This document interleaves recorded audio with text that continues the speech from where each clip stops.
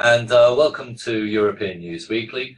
We have myself and Jimmy Hagan, and I am Sean McGee. We both have a guest in today who's we've pulled in because it's in the light of the recent finds by Samantha Joye of the University of Georgia in Athens, established that the corexit did not break up the oil and only sunk, and it killed the microbial community.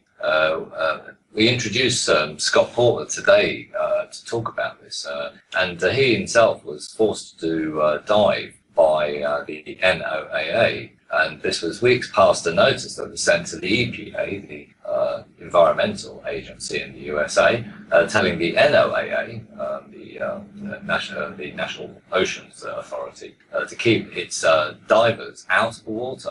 I'm aware that there is an amazingly good amount of evidence, solid evidence, that Scott was badly advised. So there's been FOIs and all sorts of things. That information is well stashed. Just to sort of give an outline of what he did his graduate work in marine biology in California, and then moved to Louisiana to do aquaculture work. Now he's for the last few years, he's been involved with eco-rigs, and the organization is unique in that they dive off abandoned platforms in the Gulf to harvest coral and the sort of new coral growth that's going on there. And we'll get to talking about that with Scott. His work is finding out at the moment if there are high levels of crude and corexit still in the waters, one aspect of what we do. And he had some issues while he was doing diving during the actual disaster. And in fact, we were saying that they shouldn't be diving in the water at all. But the oil actually ruined two of his vulcanized rubber suits. And himself, he's been quite injured in sort of a number of ways by sort of being around these sort of hydrocarbon and various other volatile compounds that were floating around, and we think are still floating around in the BP Gulf oil area. So obviously he will not eat anything coming out of the Gulf. I think that's very common. Constant leaks from orphaned and abandoned wells. Maybe we could ask him about that. And it might be worth pointing out, just before I introduce him, that maybe we could start off with this topic, that he actually devised a test for the environmental impact of the BP Gulf oil disaster. He designed this for the NOAA. They thought about sort of taking him up on this, and then his research idea was basically declined. So anyway, Scott, if we start off with this, and I know you have so many other things that I haven't covered, but certainly with this thing, it's quite an interesting story. I mean, you were telling me last night, and you were saying about the fact that they went with another study, and you told me an amazing figure that they were putting out there. I think your study would have probably been a lot cheaper had it been done on sort of rigs as opposed to in the deep sea. So with that in mind, could you take us in? Welcome, Scott, by the way, and welcome to European News Weekly, and I hope this will be the first of maybe one of two interviews where we can expand on some of your stories.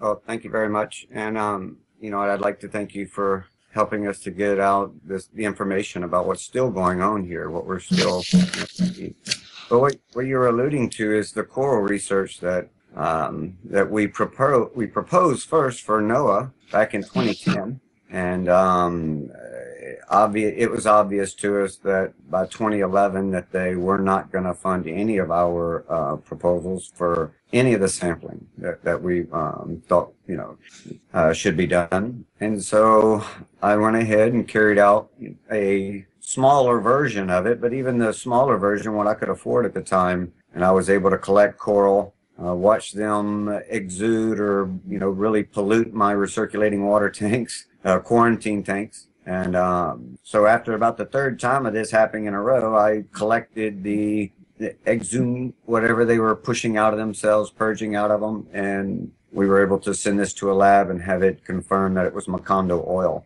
We later, I guess, it took us about a year to get that paper published, which that was pretty quick in technical documents time for a peer-reviewed journal. And I'd say a little over a year maybe. And we had to go, went through several till we found one that was willing to publish it. But as it stands today, it's the only document of its kind talking about, reef forming stony corals, what's called scleractinian corals. And the corals that we're talking about, people, don't believe us that we have coral below Louisiana, but we really do. We've got, the platforms off of our coast that the oil and gas industry has installed for, pulling out the hydrocarbons. Well, it also acts as an oasis, really, for reef-forming organisms, and then all of the other symbiote communities that live around the reef. And really, that's been our goal. We've been looking at this since the 90s, watching these reefs grow and studying them. And when the spill hit, we told NOAA that, look, the platform acts like a vertical profiler of the water column. We can tell you what concentrations of what compounds came by this platform from the bottom all the way to the surface. And it, in the beginning, it sounded like they were interested. And when it turns out, the stuff that they were funding, which of course, all of the research typically today is funded by BP dollars. And because BP is paying for it, it gets to direct the trend of the investigation. It's really insane to think that you're going to let the criminal control the investigation, but that's exactly what NOAA has done. And the EPA, our Environmental Protection Agency, they've just basically stepped back and said, oh, that's the oceans, that's NOAA's responsibility. And so, during 2010, 2011, when the government's trying to find, hydrocarbons in the Gulf and the, profile of the water column, they're not finding a lot of positive samples. And they were reassured by that dispersant was working. And yet we were diving under the Gulf, videoing these dispersed oil clouds. And then since then, over the next several years, I watched the reefs that used to be like Alice in Wonderland under the water. It's now turned into the Dust Bowl of the 1930s.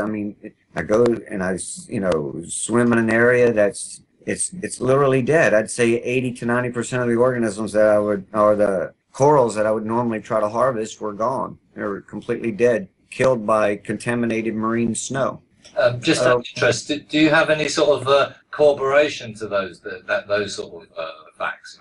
What sort of evidence is there? Well, video, a picture is worth 1,000 words, and a video is worth more than the picture. So literally, to get our point across, we had to take our research video. I have a camera that I take underwater with me diving, just to kind of document the dive for myself. They're my video notes.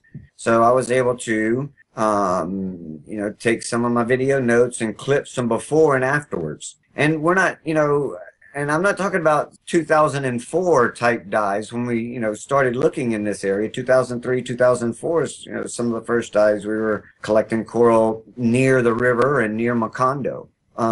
We're talking about recently, like May 4th dive that we took Jeff Corwin out for CBS Evening News with Katie Couric.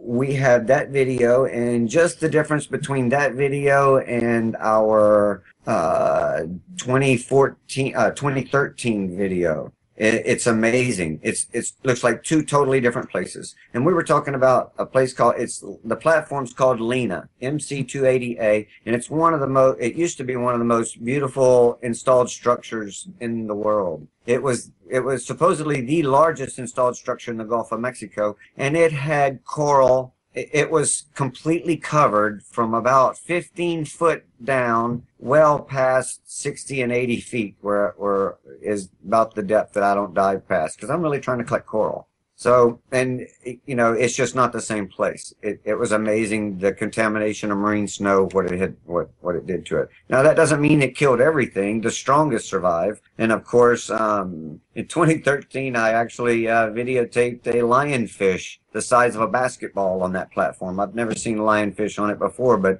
there they are. The Volton lionfish is right there on our platforms now. So I'm sorry. So that's basically on the platforms, is it, that you're talking about? So That's right. yeah. That's right.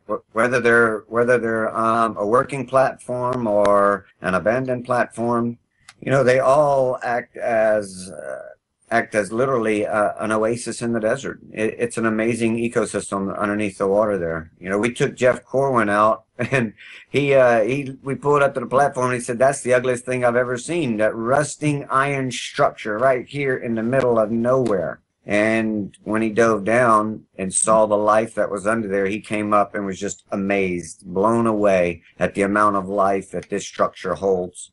So, and we're and the problem is that these reefs are the first to be affected by oil and dispersed oil, and the worst to be affected by the dispersed oil. And when I say dispersed oil, when they dispersed it, you took it from the surface where it could be collected and broke it up into micro droplets that were then that blow through the water column in different concentrations, like cumulus clouds blow through the sky. And of course, corals and other filter feeders on the reef, they're going to pick up those micro droplets of oil. And then it's, once it's in the reef, it takes much, much longer to get out of the environment than it does if it was at the surface, where it could be collected. So, and, here it is 5 years later. And, we bring up the comment about our research papers to NOAA. And because I still to this day bring it up to them and ask them for comments. And so we really weren't getting any comments until I guess about a few months back, maybe 6 months ago. NOAA and NRDA, National Resource, I can't remember the rest of it, but it's the agency that's responsible for the testing and the analysis portion of the oil spill. They were touting how good that the Gulf looked and how it's bouncing back, and that, they really weren't seeing any problems with the fish or anything, offshore, and that, they weren't seeing any problems with the corals. And then I hit them up with my document and the videos and started telling them that that's not what I'm seeing when I dive out there. And when was the last time that they dove out there? And when did they get underwater and look, at the reef itself? And had they ever? And that was the only time we started getting attention from NOAA. And what they did was they contacted the head of our nonprofit, Steve Colian, who's also listed on the document. He helped me write it. They contacted him in discussions about the fingerprinting of the oil. They weren't really concerned that we found oil in the corals. They were really concerned about the fingerprinting and making sure that our fingerprint was accurate. And so the way he claimed it to us is that he wanted to make sure he understood the science behind what we were doing. So because he was going to argue it to the Deepwater Horizon investigation, to the attorneys. And so where that went, I haven't heard anything about it for probably 3 or 4 months now. And last I know, it was a conversation between several biochemists, Steve Colian, and the NOAA representative, trying to determine how accurate the fingerprint was. So, but they still haven't gone out and replicated the work. It cost me maybe $10,000 to do it, and the government, they could easily spend $1 million doing it. Sure. So I mean, the bottom line is obviously they could take a lot of different points as well. They could try a wider sort of studies, which would obviously be more statistically significant, I believe. Yeah, exactly. And let's look at why they're not finding. If somebody's not finding stuff that you expect to be there, and then other independent researchers are finding it, then you have to examine your standard operating procedures. And NOAA, we were able to prove with another peer-reviewed document that we put out, which is called Distributions of Hydrocarbons in the Gulf of Mexico from the Deepwater Horizon. We were able to prove that we found it. They didn't. NOAA didn't. And the reason that NOAA didn't find it is perhaps they were using is the equipment they were using and the protocols that they were using. In other words, they were using plastic or plexiglass sampling containers, which were lipophilic. They are attracted to the oil. So any oil that's captured in that sample has a likelihood of being stuck to the side of the container before it gets into your your sample holding, your final holding container. So reduce the hydrocarbon count then. That's right. Right. So if you're not targeting it, and their complaint to us was, well, you're not random sampling, you're targeting the samples, and that's where you got to start. As an industry biologist, I used to perform bioassays. And when we went and took our samples for our bioassays, we had to target the places that were potentially a contamination. Or if we had a wastewater, we couldn't just go take water from the drinking fountain and claim that as a sample. No, we had to sample the wastewater. Well, none of that was required, it looks like, by NOAA this time. I mean, they just let BP do what they wanted to. And continue to do this day. GOMRI, G-O-M-R-I, Gulf of Mexico Research Institute, which is funded by BP, just recently released its latest round of research. It's $38 million, and it's basically a couple of handfuls of projects that I only saw two that were even, remotely interesting, that could give us an idea what's going on out there. The most egregious one was they were going to investigate how resilient the people are. And I mean, people down here, there are people complaining about, potential problems from the oil spill. And they're going to study how resilient people are. Instead of doing the medical analysis on the folks, they won't even run the blood test to determine if people have higher concentrations of hydrocarbons in their bloodstream than the rest of the nation. I mean, they won't even do something as simple as that. So, I mean, in terms of pollution, sort of pathways, we'll be saying, you're obviously mentioning food as being one pollution pathway. And then basically you get this, sea to land transfer, which happens when you have storms or just the normal action of waves crashing on the beach. So basically you're saying basically that, I mean, obviously there's the health effects, these hydrocarbons, they could be measured quite easily, could they? Yes. People? Yes. And do you know of any studies that's been done? I think you were actually saying that there was no, even though the Gulf is an oil-rich place, and they've been doing the sort of industry there for many decades, that they didn't have any sort of format when this happened, this disaster happened, to even check for people's sort of hydrocarbons in their blood. Could you take us to that point? If that's all right? Sure. Just to give you a little background, offshore oil drilling began below Morgan City, Louisiana, which is just west of us, below the Atchafalaya River. In 1947, I believe it was, in like 18 feet of water, and then it's progressed to just before Katrina, there were over 4,000, probably like 4,400 installed structures in the Gulf of Mexico, which, by the way, created the world's largest chain of artificial coral reef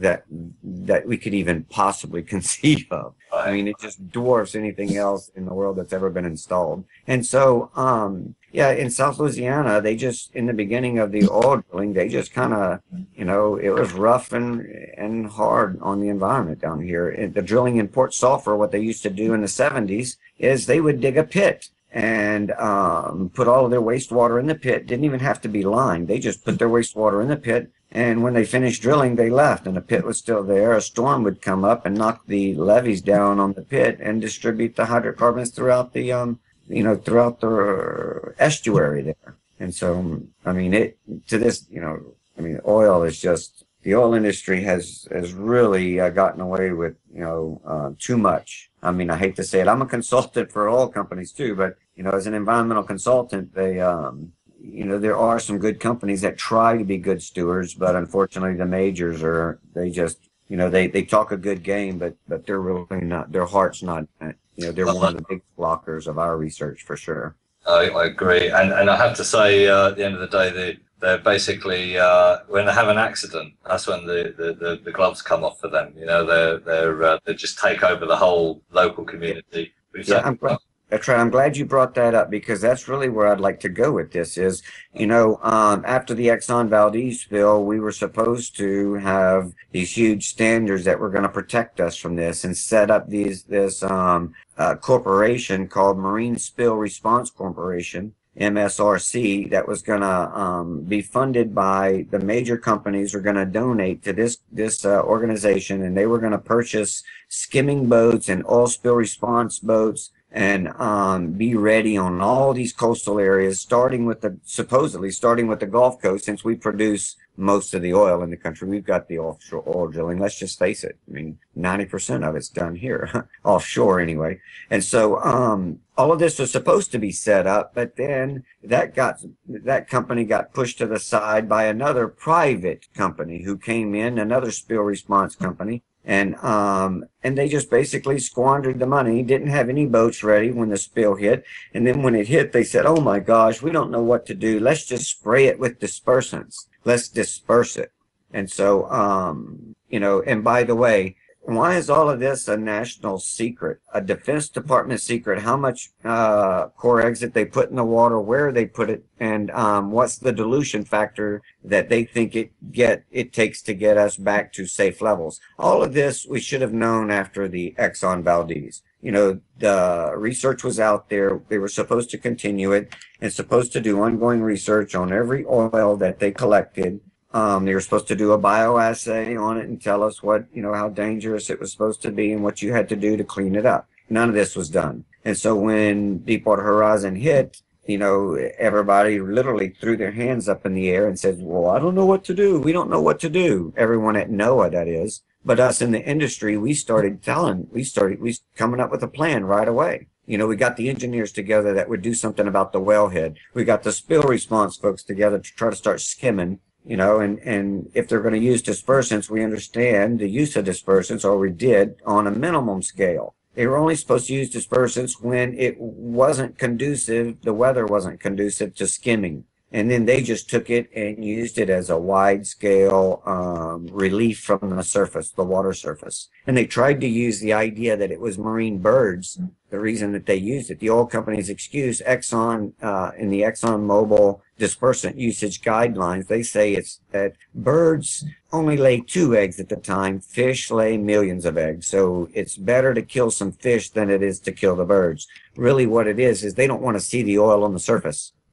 So... And talking about, as where we have this theme going, you did mention also about the NOAA not having any kind of testing procedure for testing crab contamination.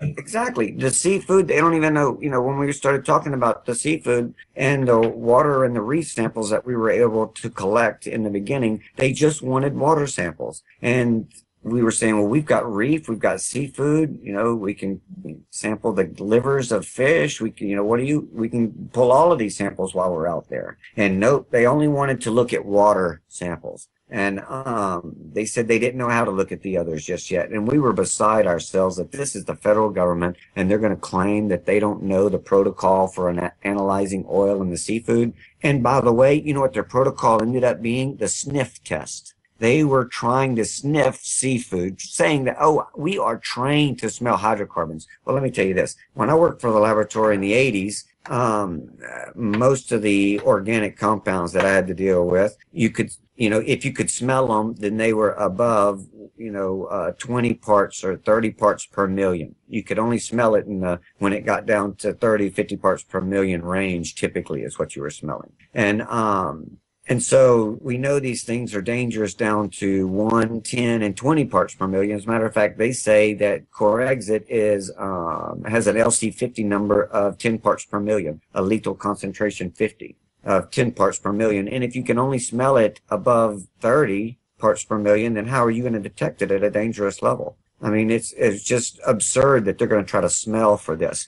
So when we started bringing the idea up and bringing the idea of bioassay of these compounds and depuration of the organisms to see what's coming out of it so we can analyze what they purge, it really fell on deaf ears. And here it is 5 years later, and the reports that they're producing now and trying to claim them as science, it's literally looks like, to me, it's like Mickey Mouse working at Disney World. And what I mean is, when you do a bioassay, typically for an industry trying to dump wastewater, you have to do an acute bioassay and follow it up with a chronic bioassay so that you can determine the level of least noticeable effect. And then whatever number that is, and it's usually 20 parts per billion, maybe 10 parts per billion for a lot of these organic compounds.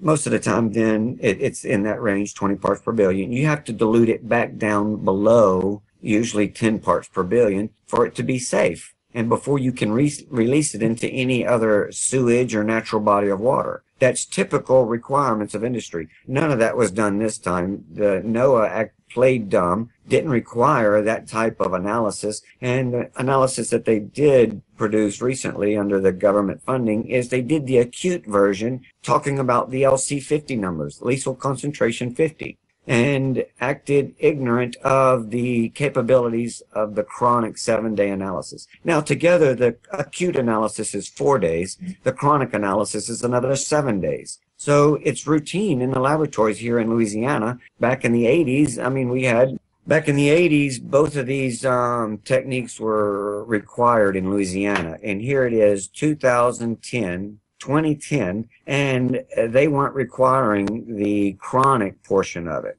As a matter of fact, they were using standards, lesser standards in the Gulf of Mexico that they had adopted from California. I know because I also worked in a laboratory in California where we did bioassays, and the chronic was not required in California, only the acute analysis. And I was kind of shocked. I would have thought California would have been well beyond Louisiana, but nope, Louisiana was ahead of its time as far as analysis. And somewhere in there between 1990 and 2010, something went wrong. And personally, I blame the Mineral Management Service. Even though the Mineral Management Service did give me give my research team a large grant to study the coral, I still do blame the Mineral Management Service for what was going on because they were working way too closely with the industry officials the industry employees that they were supposed to watch over. And by the way, the mineral management system was just broken up and reformed into what's called the Bureau of Ocean Energy Management. Could we come back to the point about the corals and the deep sea study that NOAA took on? Because initially they obviously said no to your study. So what was the deal? How much was the cost of the study they've done for deep sea coral? Saying a few things about that. Well, that's a good question, how much they spent on it, because that's what we've been wondering is, when we first proposed the coral research, we were explaining how the corals on the platform are, excellent at picking up whatever's coming by. And we can also tell which ones are hurting by studying them. And instead of funding the research on the easily accessible corals on the platforms that you could easily dive on, they funded the deep sea coral search, which is like looking for a needle in a haystack. There are very, very few of these colonies down there. They are not skeleton-forming colonies. They're soft corals. And they are trying to find one with an ROV is literally it's pitch black down there and you've got the lights on your ROV, which is like a small flashlight. So you got to get lucky to come across them. And so instead of studying the scleractinian, the reforming corals, they try to go find the hardest ones that they can find. In other words, they pass the platforms up with the easy corals so that they can go offshore and spend 10 times as much putting an ROV overboard than it does a diver. And even if he's in hazmat suit, it doesn't cost as much as ROV operations at 5,000 feet. And so, we were we set kind of beside ourselves when we saw them. Matter of fact, what they were doing? They used a picture of me diving and holding my corals up for the Associated Press. When I took them out diving, they used those pictures for the cover of their story about the deep sea corals, if that's not ridiculous. And so, this is the kind of ludicrous stuff that they do. They're like clowns. And then when I just saw the GOMRI, Gulf of Mexico Research Institute, whatever, they just put in their budget another big portion of it, probably several $1 million, to go back and try to find those deep sea corals. They passing right by the platforms. Now, we did, it's not like they didn't hear us. they heard us, and then they funded somebody else, anyone else that would put in a proposal similar. And what I mean by that is there was a Dr. Karis Mitchellmort. I believe she's at the University of Massachusetts. I'll have to look it up. It may be North Carolina, but I'll have to look it up to make sure. But this woman mined us for information, me specifically, email after email, phone call after phone call, hours of work that we put in, personal communication with her so that she could get a grant. I characterized the reefs that were in this area, showed her what kind of coral she could, harvest to find hydrocarbons, and these are the ways to best look at it, and you have to fingerprint it to prove what you're finding. And so she ended up getting her grant, even though, and she didn't, once she got her grant, by the way, it was on her last day. She begged us, like, I have to have this information by today or I can't get my grant. Would you please do this for me? And when we did, as soon as she got the grant, she didn't hire us. She didn't hire my company to go to help her collect those, corals or to do the study. She just totally ignored us. Now, this is 2 years after my coral paper has come out. She finally gets starts to publish her materials last year. And she didn't acknowledge any of our work. No thank you for the background that we gave her. Not even a notation of our coral paper in the publication, which she basically, I don't want to say plagiarized, but she's well aware of anyway. That's right. And so, and it was something that people didn't even believe in until I had to pull the emails, print them, and put them on my Facebook page and other places for people to say, oh my gosh, she really did take that. She really did, to just show what the government has allowed to happen. They don't want to know the truth. They want a half-ass version. Pardon my French. I am in South Louisiana, by the way, so. Yeah, but we're in Ireland. A lot more swearing goes on over here. Right? So the corals, the point that I'm trying to make with the corals is, these corals, if they're still contaminated, which our last collections, 2013, 2014, showed that they were still purging oil into our systems and polluting them. They're going to recontaminate whatever water's coming past them, or whatever fish are living around off eating the bugs that live on the reef. I mean, it's not going away, and they don't want to hear about it. Sure. And I mean, obviously, when it comes to the sort of the giant eel, the Ophiuchthus rex, could you give us some sort of feedback on that? It's kind of a world famous beastie, and I would say that everybody in the Gulf is aware of it. And would you give us a bit of a gen up on what happened there, what studies are being done or not being done? That's a perfect question for the time that we're talking about. The areas that they're looking for the deep sea coral, the benthos, 5,000 feet down, is the home to what's called the giant eel. And it's used to be a pretty good sized fishery, and if you wanted to see what was happening in the sediments down there, you go and you collect the largest predator that you can find there, and the Ophiuchthus rex is the largest predator down there. He lives in the sediments, in and out of the mud, and across the top of the mud, and this is the area that the hydrocarbons are going to settle. The marine snow brings the hydrocarbons to the bottom, and they get locked up in the sediments until animals like this eel swims through it. And the eel doesn't have scales. It has a skin, and because of that, it can't protect itself as well from hydrocarbons. Actually, hydrocarbon uptake in the body cutaneously through the skin is the most efficient way to get contaminations into the body. So the giant eel, if you were going to, it's an indicator species. Likewise, what about the Atlantic eel? You ought to be able to study the gigantic eel in the Gulf and determine what are its background levels of hydrocarbons, and then you check the Atlantic eel and see what it looks like. Yeah, I might point out to our viewers that the Atlantic eel in 2013, and it's not the first time this has happened. In 2013, it went back on the extinction risk registers according to European reports. So sorry, carry on, Scott. No, that's why And that's exactly why we bring it up. There's talking about endangered species. If it's already on that teetering point, and you add hydrocarbons, which we know that hydrocarbons affect the reproduction rates and viability of young. That's one of the things that we study is the formation of the vertebrate spine in larval fish when we're trying to bioassay to determine how dangerous compounds are. So, if it's already on the brink, of extinction, something like this, it doesn't take much to just push it over the edge.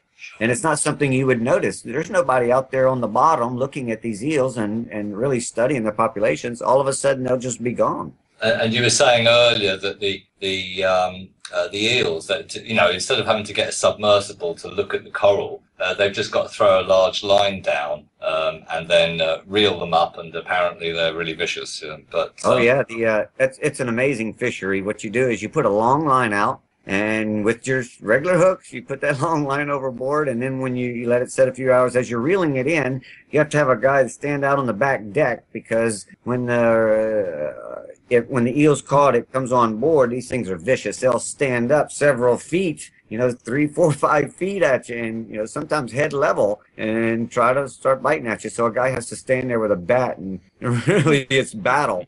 The fish hit the deck, and you smash it in the head to try to get it before it bites you. So hey, the fish actually has a fighting chance with this one. It's pretty cool.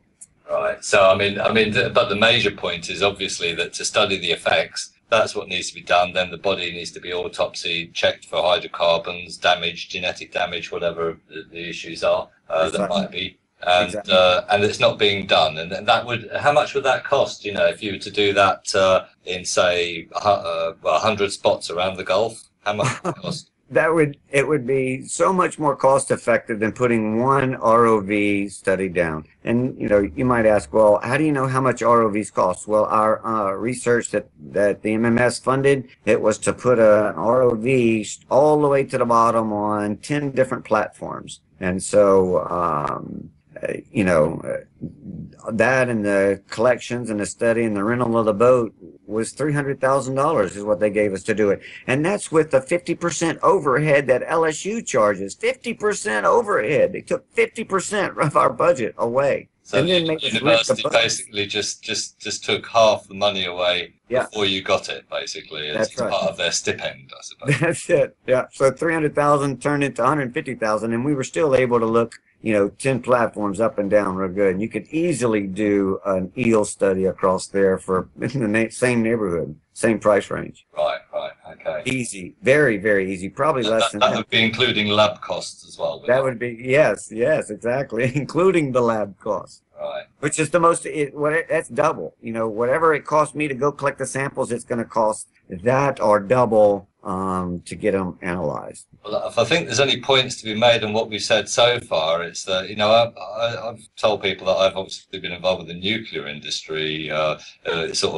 their sort of shenanigans in sort of, should we say, studies. And, but I have to say, BP has actually surpassed them. The nuclear industry now seems like lightweights compared to what BP are putting in terms of the complete sort of control of information. It's quite amazing that would actually happen in America. And just there are other ongoing leaks that are out there that we don't hear about, and so somebody may say, "Oh, it's just that one company." Are you kidding me? No, it's this. We've got some issues out here. There's one called Taylor Energy that's been leaking since 2004, before Katrina or right at Katrina. And recently it just came, the Tulane was suing them for the Clean Water Act because they weren't even trying to fix it. They're just sitting on the money. They got a $4 billion fund and the attorneys are just sitting on the money. And so we were bringing a lawsuit against them, and this is just to tell you what happens down here. The Tulane Environmental Law Clinic, they had grounds that yes, it is still leaking, and we'd like to do something about it, but no one had any grounds where they were hurt by it. And since I was a member of one of the environmental action, it's called LEAN, Louisiana Environmental Action Network. Since I was a member of them and diving out there into this area, I was harmed by it because I can't continue my research in that area because Taylor Well is still leaking. And by the way, I did collect Taylor Well oil back in 2012, and so that's why it looked like to us that the judge was going to allow the hearing to continue based on that I was affected by it. And so this lawsuit was going to be the first one of its kind to come to a hearing, and it was going to happen at October 5th, 2015. And do you know, a week or so before that date, Tulane Energy settled the case out of court for pennies. They gave $300,000 donation to Lumcon. I mean, it was pennies. And it was and the point is that Tulane, even though they had the grounds, they didn't believe in winning. They didn't believe they could win it. So they settled for whatever they could get. But when they settled, do they apply a gagging order as well? Well, actually, this case is unique because that's the one thing they fought for, that all of their background data, all of the research that they did building up to this point would be public knowledge. It would be released to the public.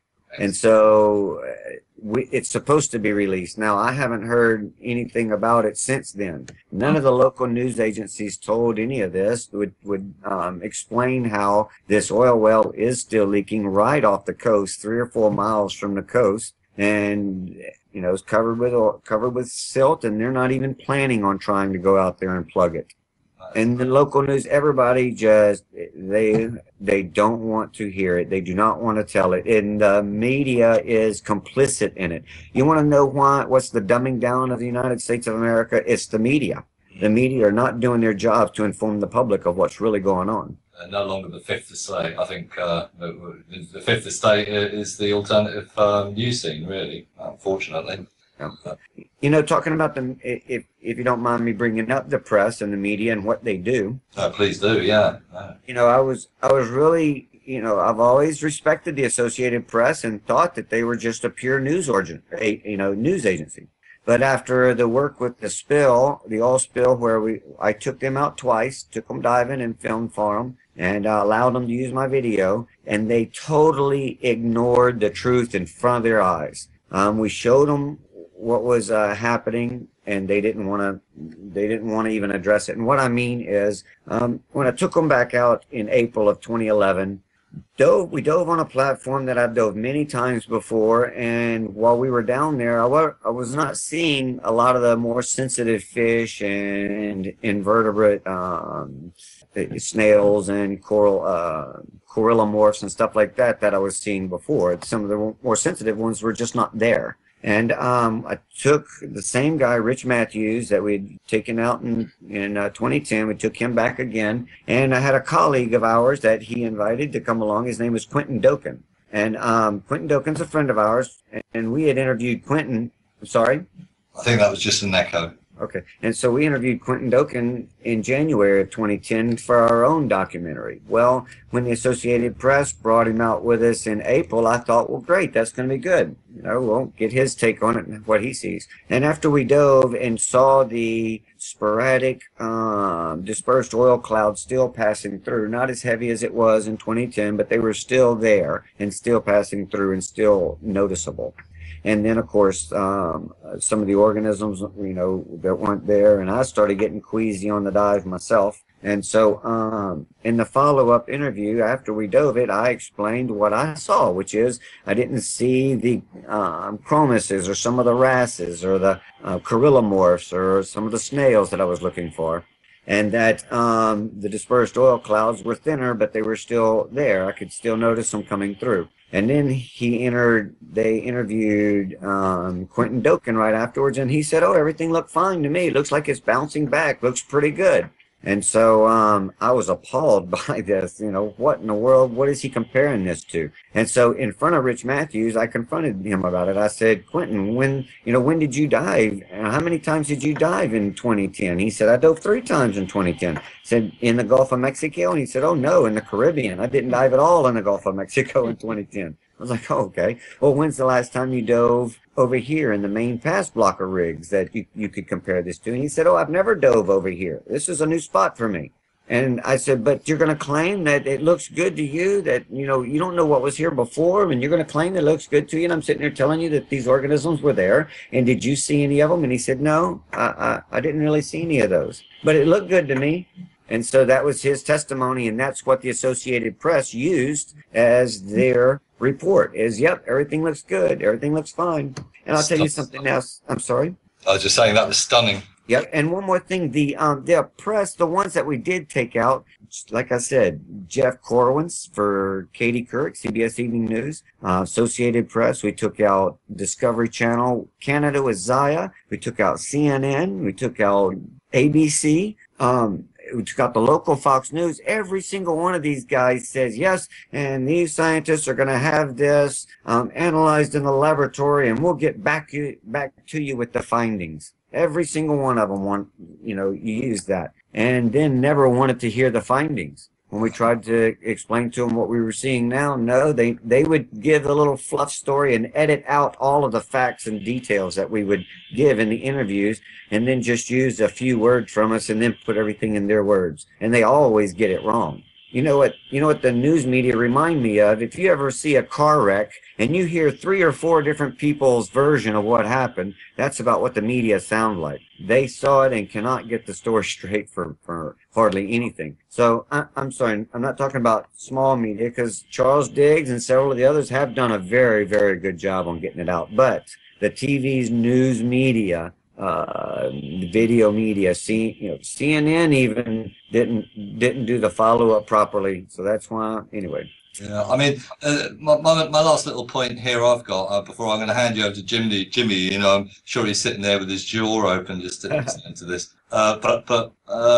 Now, obviously, you mentioned Charles Williams Diggs there, and I have to say, he definitely has put me on. He gave me a lot of info to do with this as well, this particular interview as well. And I want to give him a big heads up and a thank you for his help and support in doing this. But he did tell me, I mean, I did mention it at the start there about the vulcanized rubber suits, and you were saying that they melted or something. What happened with those? Do you mind me asking? Yeah, I actually my dry suit has vulcanized rubber seals around the wrists and around the neck, and the socks are vulcanized rubber. And my other wetsuit is a neoprene rubber. And actually, we'll start with my wetsuit because that's the first thing I was diving in, and it's a blend, a titanium blend. And so my neoprene portion of it started to get soft at the seams, and basically was trying to rip up as I was putting it on. Luckily it's a high dollar one, and it didn't just come to shreds. And then another neoprene wetsuit that Rich Matthews dove in and got red oil all over it. And by the way, he said he was going to pay for the gear that he ruined, but they never did. Associated Press didn't pay for anything. Didn't pay for the trip we took them out or anything. It was ridiculous. But even so, getting back to the dry suit. So after a couple of times driving in the wetsuit, then I started realizing that what we're seeing is not normal, and it may not be good to drive in it with a wetsuit. So I started diving in a dry suit, and by the end of the summer, my neck seal had started getting soft spots in it, and the wrist seals I noticed, because I usually have real thick vulcanized rubber seals, so they're heavy duty. I just started noticing soft spots. Like when I'd start to pull them off, I'd notice it getting thinner. And of course, it did eventually rip before the end of the year, tear a little bit. And in the meantime, I put it to the side and got another dry suit. And the one I put to the side, the collars, all the vulcanized rubber parts of it just seemed to melt. And it was just like it was left in the hot sun, or you literally set it next to the fire or something. It just started, getting soft and melting to itself. And now it was a tri-laminate suit. In other words, the suit itself is resistant to what I want to say thinners, but PAHs. aromatic hydrocarbons. It's resistant to the solvents. That's what solvents. You're right. So the suit itself, where the trilaminate portion, that was still good, but all of my rubbers were ate away, and then some of the tape on the seams looked like it was going to be a problem. So it's not like I could just fix my suit and repair it and continue to go on and feel like nothing was going to happen. So that's why I bought the new suit. By the way, after diving in that new suit, I guess about a year and a half of diving on the oyster beds, collecting samples where these oyster beds were definitely oiled. Then my zippers started to leak. And the seals on the zippers just didn't hold up. So since then, that's interesting.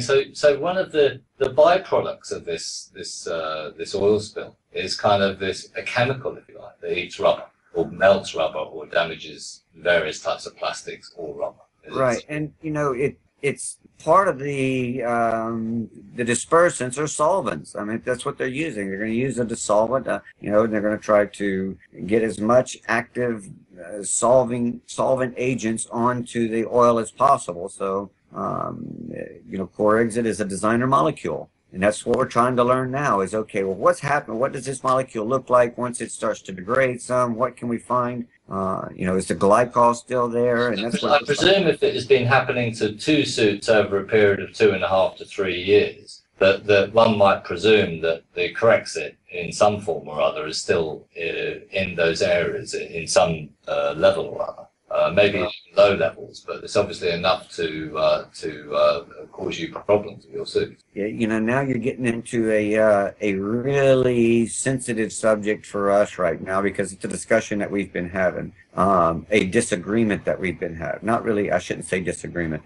It's been hard for me to believe that they were still spraying because we're not seeing red oil at the surface, so there's no need for them to spray. However, I have still been seeing anomalous stuff at the surface into 2012, dispersed patches on the surface. And they look like they were dispersed. They smell just like fresh PAHs. And they'll appear one day, and then supposedly there's somebody hear planes coming. But we don't know because nobody will tell us where they're spraying it. So for the last couple of years, though, it's been pretty quiet. And it's been hard for me to believe that they would still be applying corexit to the Gulf of Mexico. However, when I take my UV light out and I shine it on, the fresh beach scene in Fouchon and Grand Isle and looking at, examining the stuff that's on the beach, I'm seeing a green and light blue fluorescence that indicates the same stuff we were seeing on fresh tar patties in 2010. And fresh oil, fresh jars of red oil where we have a standard under the UV light. We know what it looks like.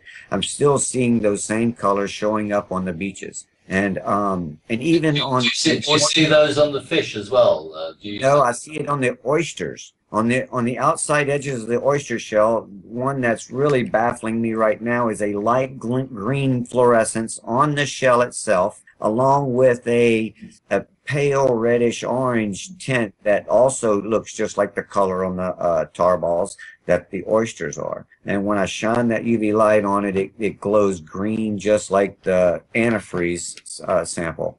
So that's why we don't know. And that's the main question is, okay, what are we supposed to be, able to see? What does it look like? And the government is just, it's a sleep at the wheel. Literally, they should be doing this. I hope you don't mind, but when I post this up on the WordPress, I'm going to probably have a picture of somebody with their heads in the sand. Yep. It really does suit this thing.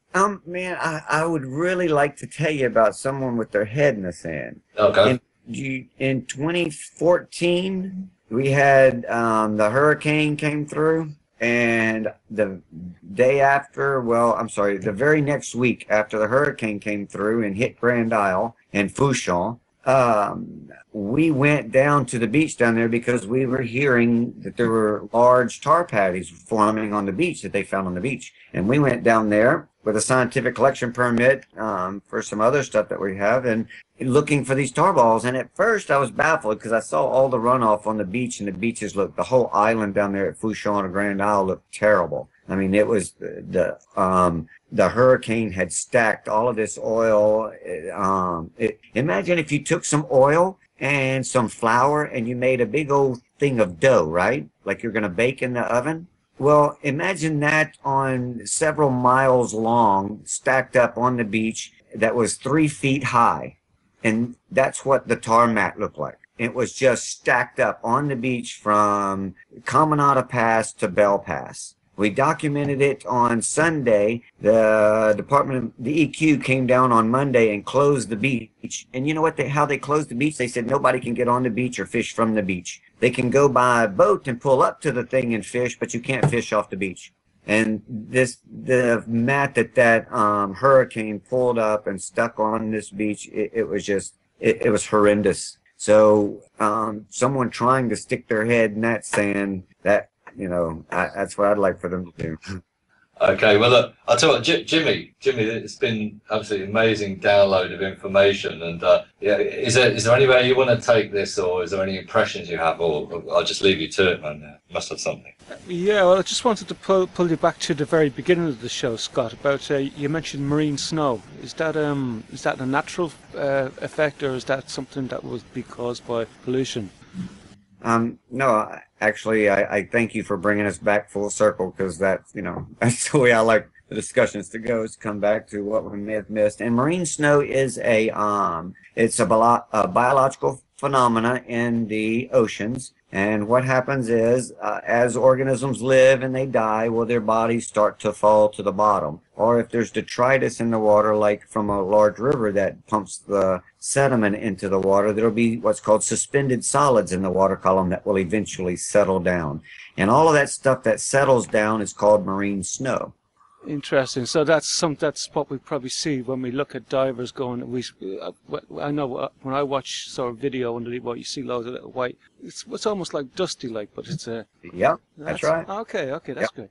Now, and what happens? I take it the eels live on that stuff as well, do they? Yeah, I'm not sure. No eel. I'm not sure. I mean, anything that's on the bottom that's a filter feeder or in the water column, such as whale sharks that are filtering, they're either eating plankton and marine snow, or be alive or dead. Usually, if it's dead and it starts to fall, they call it the marine snow. And so what happened was, when you put 200 million gallons of oil and then you disperse it into micro droplets, well, then all that marine snow becomes a sponge for micro droplets of oil that are in the proximity to it. And when I say a micro droplet of oil, they're not so micro. They're about, I've got pictures of them on my camera light housing, because it's plastic, so the oil will stick to it, these little droplets. And you're talking about a millimeter, 1 millimeter, or the head of a thumb, a pin, a little stick pin, a little bit larger than the head of a pin. Or maybe the head of a medium ballpoint pen. That's a better way to describe it. That's the size of the droplets of oil. And so all of the marine snow just picks it up like a sponge. And then whatever eats the marine snow, it's like a hydrocarbon pill it just took. And when I say hydrocarbons, we're talking about toluene, styrene, xylene, benzene. They're not safe compounds by any means. To you, Jimmy? Okay, sure, sir. Now, you were talking also about the sampling, and they were giving you like a load of grief about what they call targeted sampling, right? So I was just having a little thought there, like over the years in the Gulf, I'd imagine that it was I'd imagine that there was a lot of testing of the waters in the Gulf over the years. So there would already probably exist a good baseline record of how the Gulf should be at various different locations around it. Just an idea that I had, like, so what was the, basically, like, you were saying like there was 4,300 various plants and rigs based dotted around the Gulf. So it would seem to me that no matter where you go in the Gulf, that you were probably going to be picking up readings of hydrocarbons and waste products from all over the place, really. Like, so do you want to go into that a little bit more? Or? Sure. Let me try to remember where you started with. With the targeted, they were complaining about the targeted, there were complaints about the way you were targeting sites for taking readings, and samples, Would there not exist already a good baseline from all over the Gulf, really, of like how the Gulf should have been from Sure. previous years. And yeah, where I'd like to start with that is there should have been a better, there should have been a fantastic baseline that you're talking about. There should have been. The government oversight dropped the ball. LSU and Mineral Management Service together are responsible for allowing the oil companies not to do what they were supposed to do. And what I mean by that is, before the oil spill, all of us did targeting sampling. We didn't just do what you would call random sampling. If you see a slick, you would go out there and you would sample that slick. You know what I mean? Mm. It's not like if you saw a slick, well, then I'm just going to take a bunch of samples everywhere to see where it is. No, you went and saw wherever you saw it and you sampled it. Well, the governments had requirements that LSU and some of these other entities did not hold them to. And why do I keep saying LSU? And that's because LSU works in conjunction with the oil companies to produce what's called NEPA documents. A NEPA document is an analysis that it's an environmental analysis of what good or bad effects that these platforms have on the environment. So they're supposed to go in, and if it's a good effect, they're supposed to document. If it's a negative effect, they're supposed to document in these reports. And these are supposed to come out every 5 years. There's supposed to be a NEPA analysis on the platforms. And so a guy named Jim Cowan and another fella, I'm trying to think of his name, at LSU, they have, because they're consultants for the oil companies, which I also am, I must admit, but I don't run interference for the oil companies like these guys do. These guys have basically just will not analyze platforms as any source of biological activity. In other words, the fish that are around it, they don't count in their counting for the fish in the Gulf of Mexico. And so all the organisms around the platform they're just blind to them. They refuse to acknowledge the amount of life that lives on the structure. And part of this is because if the oil companies have to address how many corals they're killing when they remove that platform. So what they say is, well, those reefs aren't permanent, so we ignore them. And we don't count the fish around them either. They don't count in our harvestable fish. But if you go fishing in the Gulf of Mexico for reef fish, where do you go? You go to the platforms. And that's where you catch most of your offshore fish, except for tuna, any of the open ranging fish. But any of the other fish, you go to the rig if you want to catch snapper. And so LSU has been instrumental in helping the oil companies to avoid any assessment of these reefs. And so it's obviously Louisiana State University. Yes, that's right. And so it's just like this, it's the, research dollars go in and nothing comes out. And so they are part of the problem that we're having down here with not being able to get information associated with an industry that, has been running roughshod over us for, it's ridiculous. I'm sorry. It's okay. Yeah, It's okay. It's a very common problem, unfortunately, and we're seeing it all over the world. I mean, we've, I think with Maureen, we managed to tie up a similar situation in Ireland, in County Mayo with Shell Oil. We've talked about Fukushima, TEPCO in Japan. And I'm sure we could carry on and on and on. We could hit Africa and talk about Nigeria and lots of other things. So, but I believe, Sean, though, wasn't it Maureen that brought up the point last week about the coral and how the coral reefs actually act like sponges and absorb a lot of the chemicals and the pollutants right inside them. It seems to me, Scott, that like the best place to test for the hydrocarbons would be in a sample of coral. And that's exactly what Scott's been doing. So. Yeah. And so that's what we did. We waited and we waited for them to fund us. And so finally we gathered our resources together. It wasn't much, but we were able to collect coral at different depths and collect bryozoans or collect sponges and to see which ones were holding the most. And the corals, of course, they captured and held the most hydrocarbons. And I found concentrations over 1,000 parts per million. So you're talking about parts per thousand there, like Yeah. you measure salt in parts per thousand. You know what I mean? Yeah. So, and we did find other, it wasn't just in one sample. There was one sample over 1,000 parts per million. There was another sample over 800 parts per million. Another sample over 400 parts per million. But the bryozoans and the sponges also were having 2 and 3 and 400 parts per million hydrocarbons, total petroleum hydrocarbons in their bodies also, that we were able to collect and show that at different depths.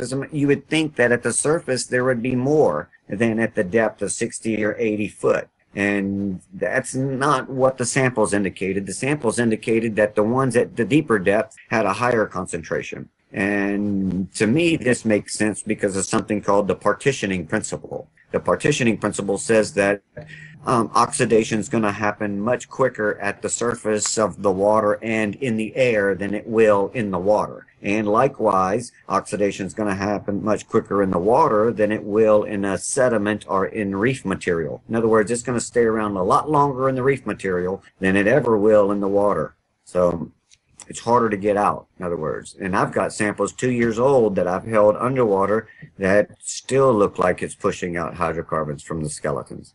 About yourself, It's Scott, scary. I've got one more point here I'd like to bring up because I know your time is precious just at the minute. But about your health, Scott, now, because I know that you became quite ill from one of the dives. What sort of symptoms have you been showing? Well, I just went diving on an oyster reef in Breton Sound. I guess it was about 3 weeks ago, 3 or 4 weeks now. And we pulled the dredge around, found there was a slick that came out of the sediments, and I'm taking oyster samples out of those same sediments. And so I noticed afterwards that I did have a little bit of muscle cramps on the way home and started to get a headache that I come to recognize as, an exposure headache. In other words, it's in the top of my head. It feels like the top of my head's going to split. It's not like a migraine behind my eyes. It's really a different place in my head. And then so for the next 3 days following the diving, I had what felt like a chemical pneumonia again, a mild case this time of chemical pneumonia. In other words, I felt a little bit of a burning in my chest. Why, I'm not sure. I didn't really smell PAHs that would do it. So I think that that's what's been weakened on me. And of course, whatever gets weakened on you is one of the first places that you feel it. And so my chest and my throat was hurting. And my skin broke out in the itching red bumps again. The rash, appeared virtually all over my body again. And that's something that's persistent, whenever I come in contact with it, I get a rash. By the way, when I ask, different doctors, I talk to different ones, my family doctor says that he's seen something like that before. When people get, they've been taking their medications for so long that they build up an allergic reaction to it. He sees the same type thing happen to people that have been taking a medication for too long. So basically your cup is filled. Yeah, Could it's it be the chemicals body? and sensitivity, yeah. Could it be Right. the body also trying to push toxins out? Well, I believe that's exactly what it is, because it really starts to become inflamed as I sweat. But I notice that the more I sweat and the more I stay out of the water and I'm able to sweat and teach, or go to my martial arts classes and teach and do what I got to do to get the sweat going, that actually, it does stay erupted for a little while, but it eventually will help. The more I sweat, it does help push it out, it seems like. So it'll leave a little white scar afterwards, but the red bump and the itchiness part of it has gone. So yes, maybe it is the body trying to push out whatever contaminants that it can get out. And of course, we've got Tricia Springstead and I think one or two others that are going to be talking about the health effects of people in the Gulf area coming up in the near future. Yeah, and I didn't bring up the the bowel issues that we potentially had with it. I know that I have stomach issues after diving, and you can't help but take water in when you're out there. I mean, it's just when you're diving, it just gets in. And so I do have stomach issues afterwards, another cramping, loose stool. I mean, I hate to be, that dramatic, but or that descriptive, but cramps, you know, muscle cramps, but cramps in my chest and in my stomach, and just queasy, don't want to eat, a little dizzy, you know, like type feeling, just like it's a cold again. And so, just to give you an idea of what the government says about this kind of stuff, on the NOAA website, I looked and they had 2 studies that they were touting. There was only 2 studies on the website. One was about the dolphins and how hydrocarbons affect the dolphins and giving them chemical pneumonia symptoms in their chest and in their lungs, and the problems that they've had in the dolphin community around Fouchon and Grand Isle. They should be the most healthiest dolphins in the country because they contain less of the heavy metals and PCBs from industrial and agricultural runoff. We just don't have, because we have so much fresh water put into our system and so much sediment that a lot of that gets taken out of the water column and locked up. So our dolphins should have been healthy because they had the least amount of these things in the country, and yet they had the highest death rate and the highest pneumonia rate, and they think it's because of dispersed oil. Wow. Well, also, can I go one more thing? Yeah. The other study that they were touting was what they learned from Exxon Valdez, in that how the hydrocarbons affect the vertebrate heart, and more specifically, how it affects the tuna heart. And hydrocarbon contamination affects tuna hearts by reducing its efficiency by 30% or more, which means that heart has to beat 1/3 more times just to get the same amount of blood flow as they were getting before, which means they can't keep it up. You know, they're not as strong as they were.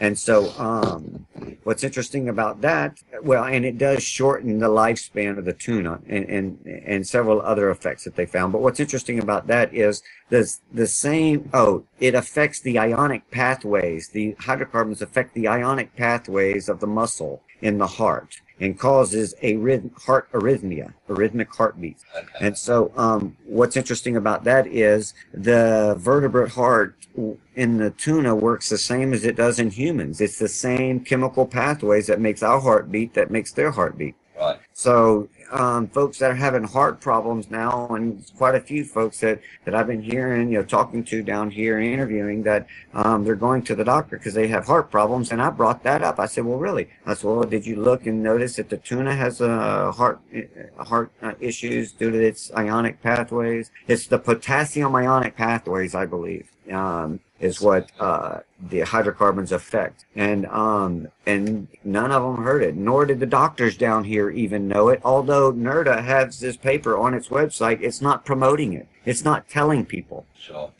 We're seeing that a lot with. Ian Fairley did one on did a study on nuclear power stations. It was thoroughly rinsed out within the peer review process. It took him 2 years to get it up. And then, you know, obviously it's like bulletproof, but you never hear about it. You know, it's like it might as well not be there. You know, it was downloaded by many health physicists, but they're not really talking about it. So once again, a very common sort of situation you find there.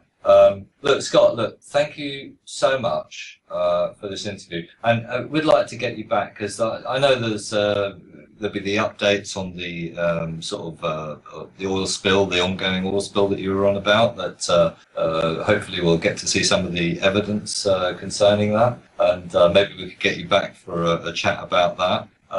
And also I'd like to get you maybe back for a chat about various other aspects of what you're doing in the Gulf, because I know that I want to sort of explore a bit more your coral sort of farming that you're doing, if that's the right term to use, as well as your activist studying stuff and your employed stuff. But apparently, I just thought I'd bring in that the actual corals, they make some sort of medication or something.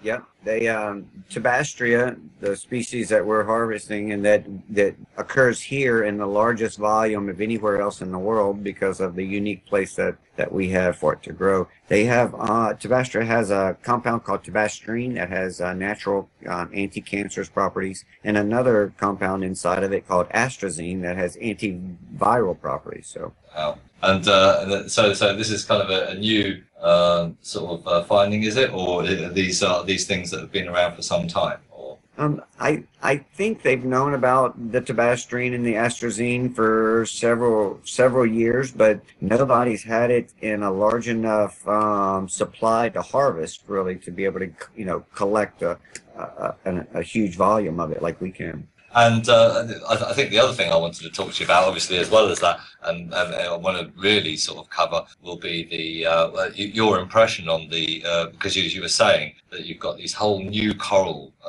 and they've got the whole evolution of the coral process, including, and they're ongoing. And they're in different, I presume that in different places they are in different stages of evolution. Would you like to come back one day and maybe we'd go into some of the nature side of things, maybe away from the doom and gloomy bits. Would that be okay? Oh, that would be wonderful. That's our main the main topic we love to talk about is the Alice in Wonderland type reefs that are there, and the studies that we can do, and the sharks, and I mean it's just an amazing ecosystem, and I hope that it's resilient and it can bounce back. I mean, well, I think the work that you and your colleagues are doing, and obviously the other activists are doing around there, and many other people around the world as well.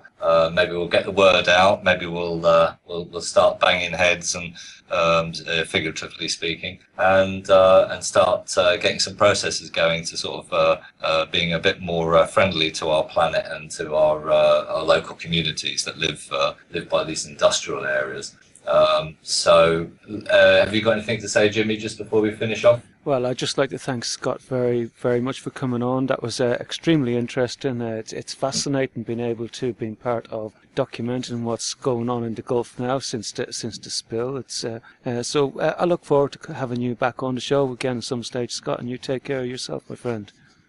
And I suppose I should say just very briefly that on the newsweekly.wordpress.com. We'll put links to Scott's websites and Facebooks and any other links that are relevant. So obviously check that out, and we'll have all the links up there. And we'll certainly be linking to Charles Williams Diggs, who, as a journalist, has written articles. So we have a lot of articles that are written with testimony that he's collected. Some really good summarized stuff.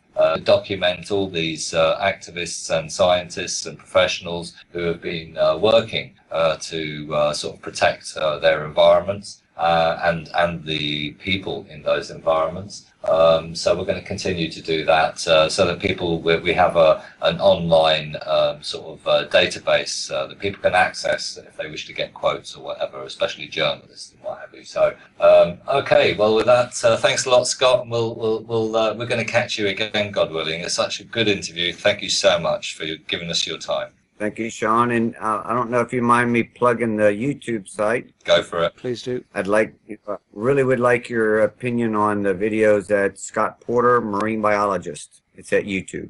Okay, and it might point out that Artie pinched one of your videos and didn't give you any any sort of recognition, but I did put a comment underneath in the YouTube and on Artie where they pinched your video.